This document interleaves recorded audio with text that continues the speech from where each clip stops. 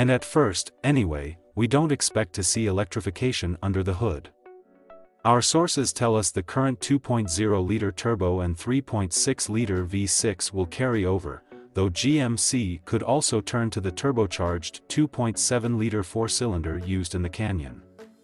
At 310 horsepower, it matches the output of the current V6 and vastly outperforms it with regards to torque, cranking out 430 pound-feet. Now that heavy cover's removed, we can see production parts are in place. That means a debut could happen as early as summer 2023. It's been a minute since we last saw a prototype of the next-generation GMC Acadia. Actually, it's been 2 minutes, but our patience is rewarded with a good look at the SUV without any heavy camouflage. Our previous GMC Acadia sighting from October 2022 captured a beefy SUV under black tarps, but now we only have a body-hugging swirl wrap to contend with.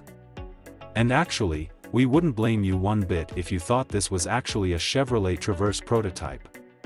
We can now see the new Acadia will grow slightly, likely returning to the full-size SUV genre versus its current classification as a mid-sizer. The body shape is very boxy and upright, the same as we've seen in Traverse spy shots.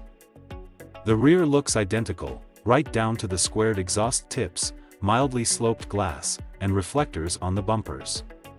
It appears the new Traverse and Acadia will share more than just a platform, but look closely at the side behind the rear door. You can see the general outline of the Acadia's rearmost side windows, with the beltline arching up slightly into a vertical C-pillar versus the forward slanting pillar on the Traverse.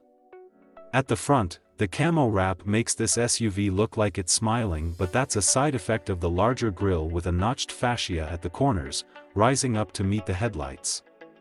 The design looks similar to the GMC Yukon, and as such, there's a GMC badge under camouflage in the middle of that grille. None of the spy photos offer a look inside the cabin, but we can see coverings piled on the dash. A digital makeover is virtually guaranteed with large displays for the driver and center screens. Super Cruise should be available among a slathering of driver assist systems.